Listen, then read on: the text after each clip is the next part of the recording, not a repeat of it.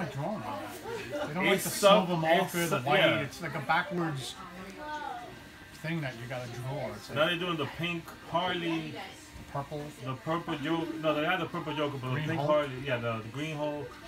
Yeah, that green Hulk was like $200. It's a 1 in 200 variant. Yeah. Right. Wait, what is this for? It's a blank variant. It's a blank variant. Oh. It's racial. Oh, the toned ones. Yeah. Yeah, that's cool. They're coming out with a Spider-Man black. Oh, for real? That was dope. I want to get somebody to do the eyes. Only the eyes and the logo of Yeah. Spider-Man. That's it. Just the webbing, yeah. Yeah. That'd be dope. Look at the colors. Yeah, I would love to do something like that on toned paper.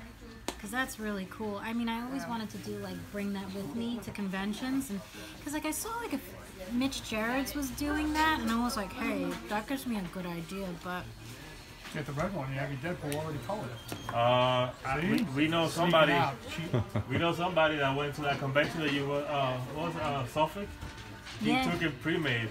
I know Sean. Like he literally walked up. He's like, "Are you selling it?" I'm like, "Yeah." He's like, "I'm buying it." I'm like, it's an easy sale.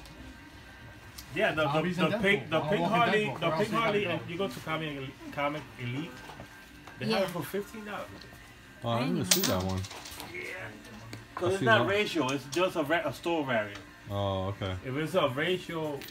is the paper really good, though, to yeah, draw? they actually say... No, they actually say it's... They say it's great for... It absorbs... It's not like that Detective 1000.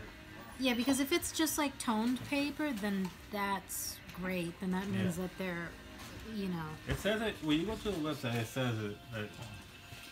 I kind of want to say, how come they just don't give us